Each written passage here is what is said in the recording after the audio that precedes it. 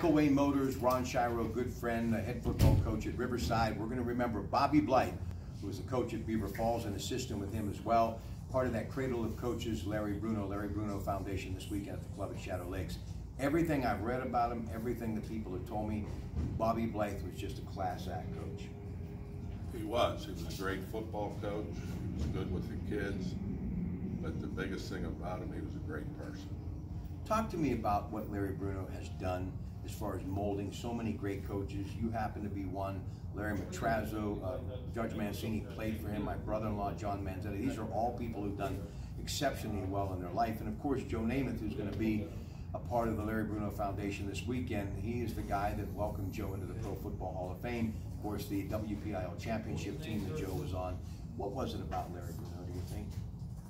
Well, the love of the game that he had, and the discipline of the game, and the fundamentals.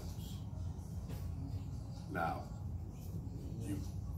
I could try to run his offense, but I never could run it as a coach.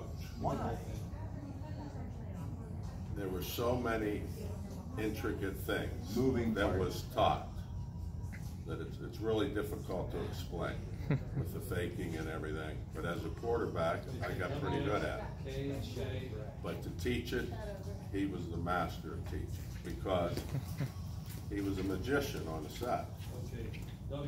And I really believe that was a big factor with his offense. You know, very quickly to summarize, Bobby Blythe was someone that I met along the way, and it wasn't as many meetings of it as I would like to have had with him, but he was always so pleasant and so gracious with me, and that's one of the reasons why I wanted to come here today and to remember his legacy. He passed away suddenly in 2002 from a heart attack. His lovely wife, Ann, obviously, they were married in 1977.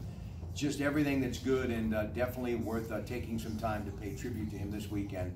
The Larry Bruno Foundation at the club at Shadow Lakes. We'll be back at Mcelwain Motors in Elwood City with Coach Shiro in just a minute.